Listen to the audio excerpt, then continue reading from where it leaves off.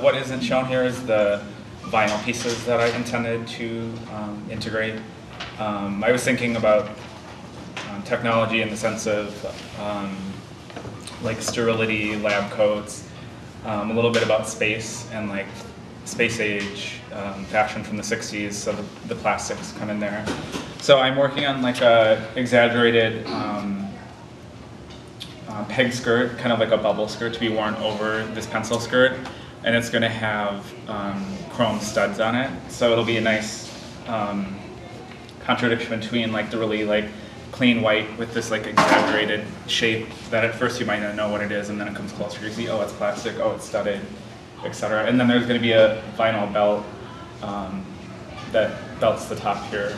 And I did these exaggerated armholes kind of, I was thinking about like the openings on like spacesuits, like where the helmet goes on, and that's where that came from. And then this I did for David's class, and it's peg skirt, zip front top, and then this one I'll probably stud as well. A portion of it to kind of tie the studs in together. But yeah, that's it.